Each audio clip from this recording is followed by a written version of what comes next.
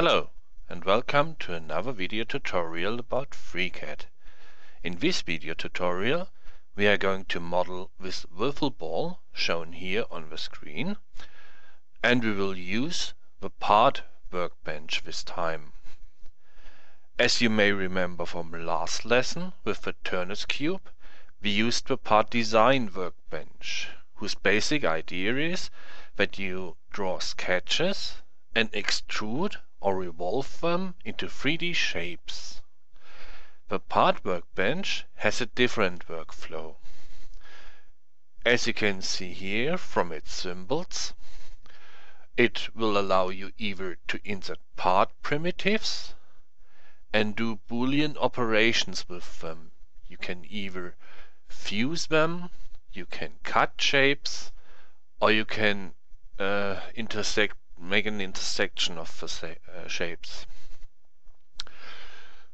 But also the part workbench has methods of drawing sketches and extruding and revolving them, or doing something like loft or sweep.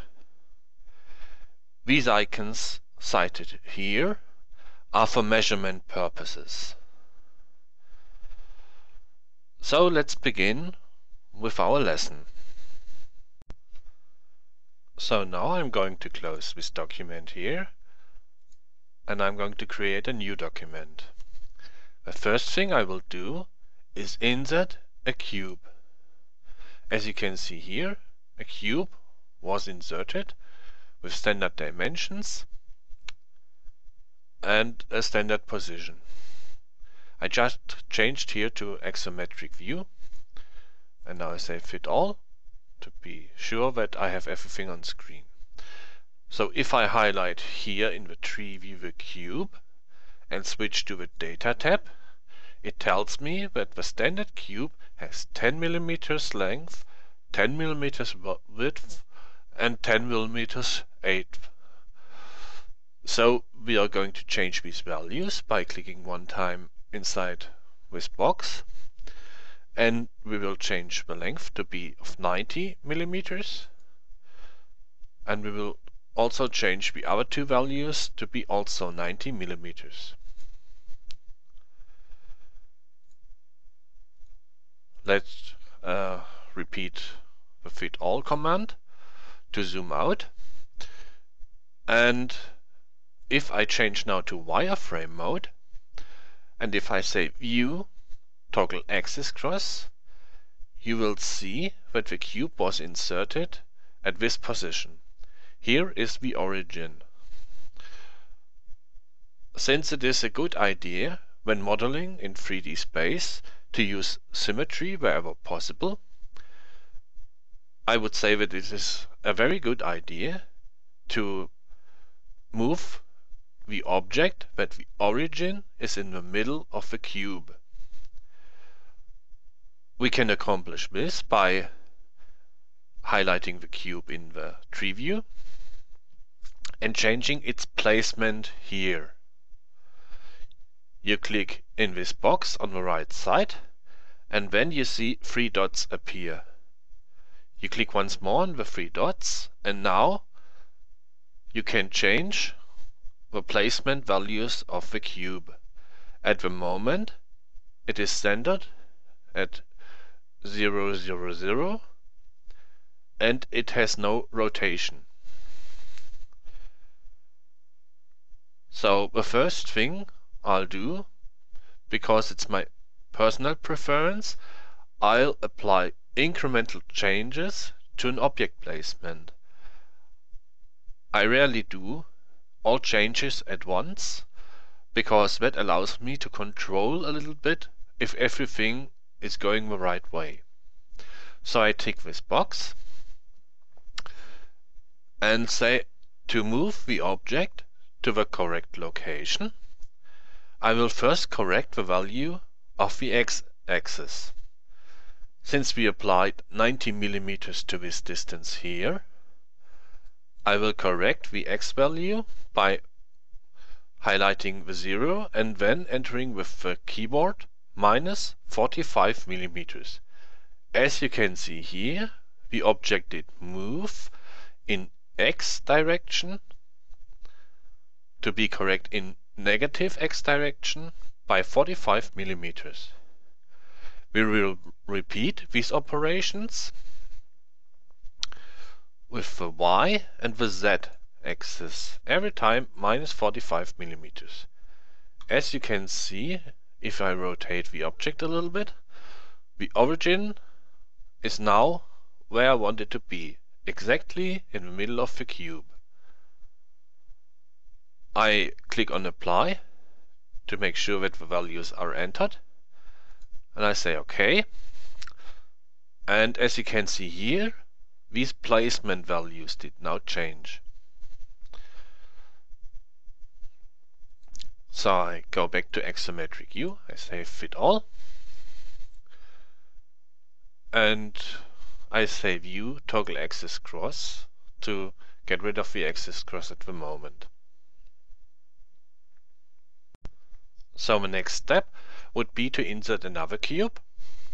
So I click on the Insert Cube icon, and as you can see here, this cube is also inserted at the origin with the standard values of 10 millimeter each dimension. As I highlight it here in the tree view and make sure I have switched to a data tab here, you see the values appear here. Okay, this time we will change the cube to have 80 millimeter in every direction. And now we have to change the placement as well. So I did click one time here in the placement row, and then I click on these three small dots here, and now I make sure to apply incremental changes, and I will move the object in negative X direction about 40 millimeters. The same with the Y and the Z direction. I click on Apply. You see, if I clicked on Apply, these values are resetted because I clicked Apply Incremental Changes. And the dialog would be ready to accept further instructions. So now I click on OK, and I've inserted the second cube successfully. So now we will do a Boolean operation. We will highlight here in the tree view the cube. When we do a multi-select by pressing Ctrl, keep Ctrl pressed, and highlight cube 001. Now we will perform a Boolean cut by clicking on the second icon here in this arrangement. Now as you can see here, I did a cut between I did cut away the volume of cube 001 from the volume of the cube. And now they are toggled invisible, these two cubes, so that the new shape, which is actual and present, is the cut shape. So the next step would be to insert a cylinder. As you can see here, the cylinder is inserted with standard position and standard dimension values. So I click on the cylinder and look at the data tab. The radius I will change to be 27,5 millimeters, and the eighth I will change to be 90 millimeters.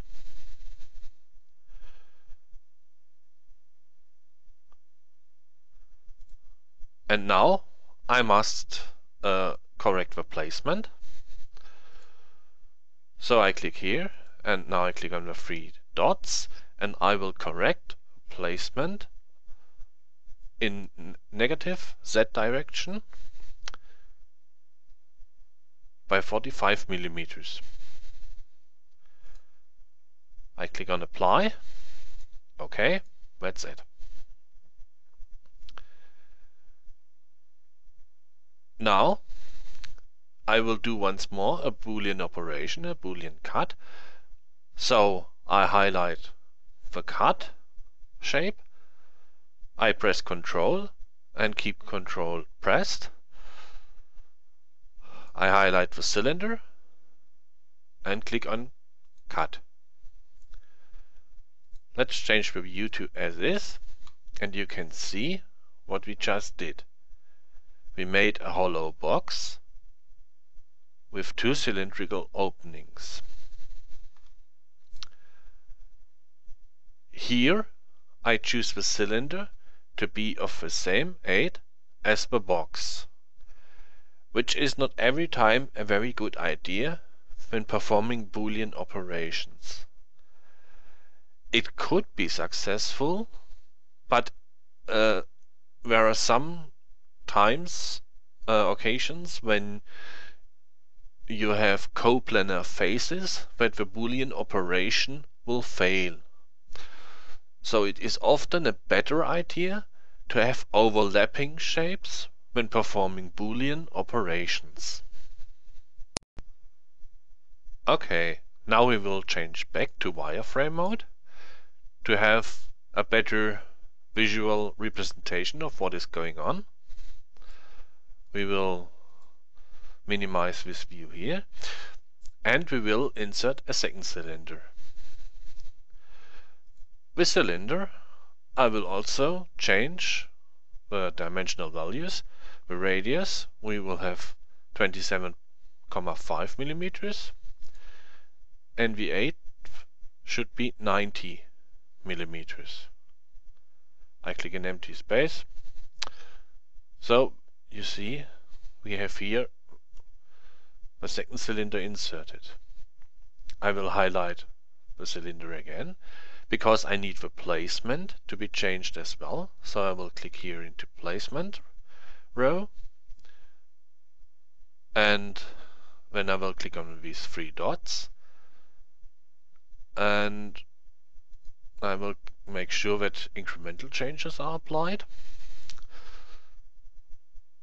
So the first thing I will do is I will rotate the cylinder around the x-axis. So I switch here to the x-axis, and let's try an angle of 90 degrees. This looks like the perfect orientation, but the position is not okay. As you can see here, I have to correct the position in the y-axis direction. Okay, I click apply to accept the changes I just did, and then I correct the value of the y-axis by minus 45. No? Sorry, my fault. We are not going in negative direction, we are going in positive direction by 45 millimeters. This looks good.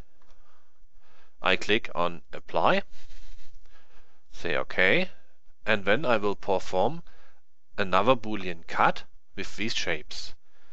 So I mark here cut 001.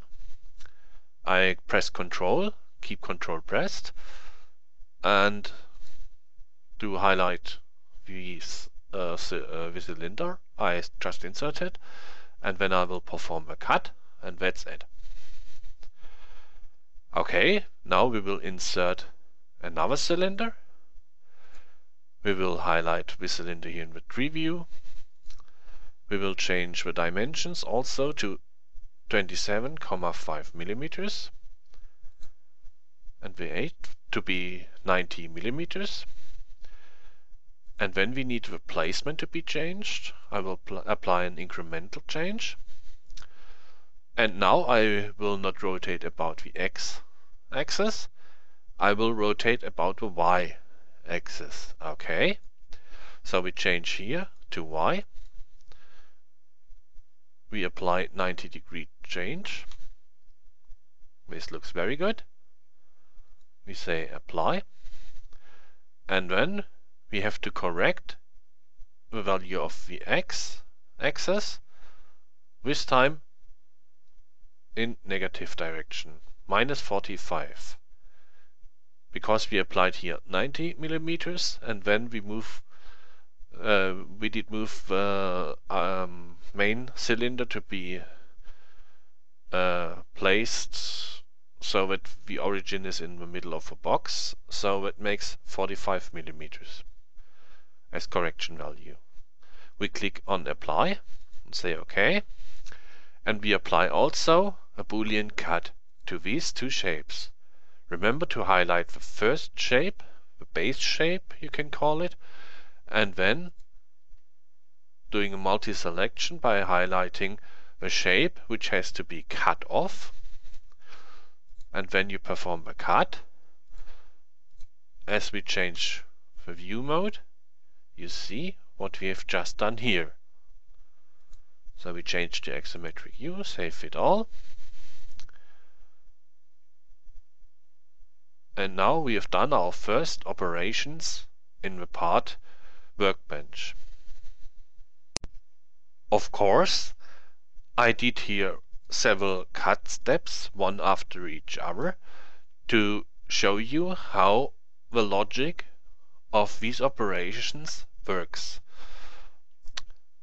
In real life, you could speed up the operation by inserting a second cube and the three cylinders by correcting their dimensions and placements, and then you could do a union of several shapes, in this case the secondly inserted cube and the three cylinders, and then you could do a Boolean cut of the first cube and the just multi-fused shapes. That would be a little bit more efficient in this way. Now for the last step of our operations, we want to cut off the corners of this box. Of course, we could do this by inserting cubes and making Boolean cuts with the cubes, but I like to show you another way. For this other way, we will need the part design workbench, and since you want to cut away material, you would normally use the pocket operation. In this case, this is not possible, because the pocket operation needs a sketch mapped to the face of an existing object. In this case, we would need a shape in the middle of a material, you could say, and then you would cut away the material. And this is not possible with a pocket operation in FreeCAD at the moment. So we have to take another approach. We have to do a solid object, and then we could cut the solid object from the basic box. So I will begin with inserting a sketch. In this time we will use the XZ plane, and I say OK, and then I will be going to use the polyline tool. I will draw 3 triangles, making sure that the horizontal and vertical lines are recognized, and that I will have a closed sketch here by clicking in a way that I will end up at the first point of this triangle here. Okay, so I will do the next triangle. As you can see on the lower right corner of the cursor, the solver does recognize a horizontal constraint. So I will click here and I will finish. As you can see, I make sure that there is a small point appearing in the lower right corner at the cursor, so that auto-constraining coincidence is enabled. I will use the polyline tool once more.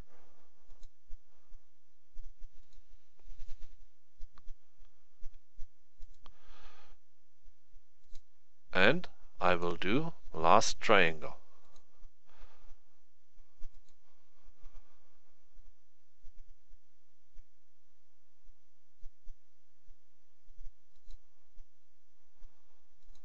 Okay, so now we have all triangles finished. Now we have 16 degrees of freedom in our sketch, and a good way of constraining is to first set the obvious geometrical constraints, because they will need less CPU performance than the dimensional constraints. So I can highlight all of the horizontal and vertical lines and apply an equality constraint to them. Now the next idea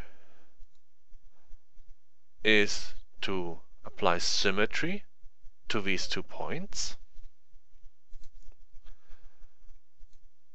and then I will also apply symmetry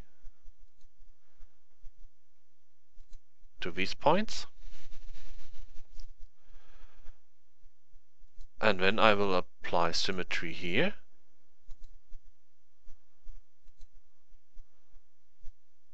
and we are left with 3 degrees of freedom left. Applying symmetry here would over-constrain the sketch, because I applied symmetry here and I applied symmetry here. It is in mathematics now obligatory that this must also be symmetrical. You can try and you will see that you get an error message from a solver. So now I'm going to set a distance between the origin and this line. The distance should be 56 millimeters. And I'm going to apply, now the point is highlighted.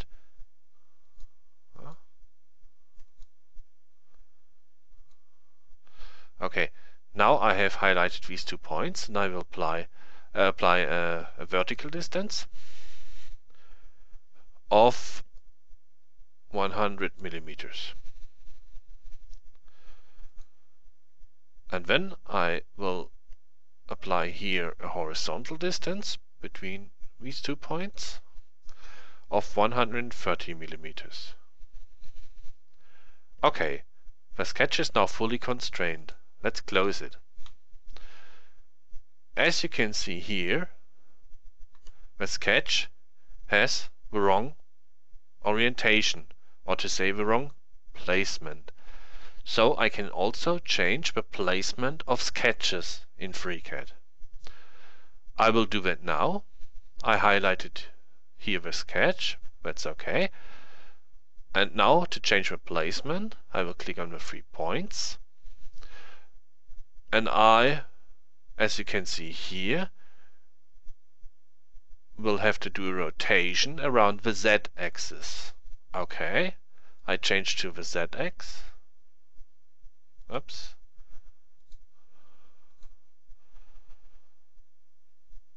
I apply incremental changes, that should be ticked first. Then change to the ZX, now we are correct. And if I say 45 degrees is the change, as you can see here, we move the sketch in the correct position. I click on apply and say OK. OK, the next operation will be to highlight the sketch and to use the pad operation. We will apply a length of 60 millimeters, symmetric to plane. This looks really good. We apply OK. And then we will change to the part workbench. We will highlight cut 003. We will press Ctrl and keep it pressed. We will also highlight pad and perform our cut operation. This looks really good, and it looks like we want it to be. Okay. So now for last step of our operation, we change back to the part design workbench. We create a sketch in the XZ plane. We apply OK. We'll draw once more our triangles. And this is the second one. OK. Horizontal, vertical. Here we go. Oh, I see. I did something wrong. So I do a right click in empty space to close the polyline command, and I do multi-selection of these two lines and press delete on the keyboard to delete them. You can also, if you are wrong with constraints, do a right click on a constraint and rename or delete it. And you can also highlight it with a left click and press delete on the keyboard to delete it. And now I didn't catch up with the right point here, so I will highlight this point.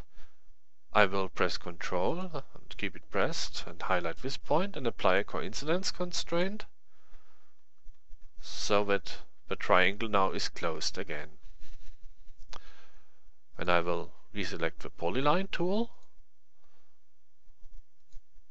horizontal, vertical.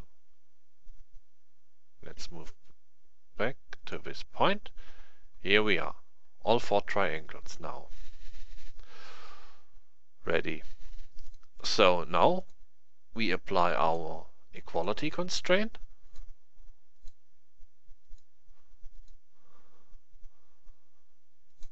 Okay. We apply our symmetry constraint here. We have also symmetry applied here and symmetry applied here. Oh, my fault. Symmetry we did want. Okay.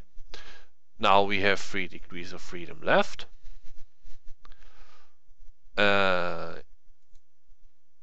So we set the distance here to be 56 millimeters.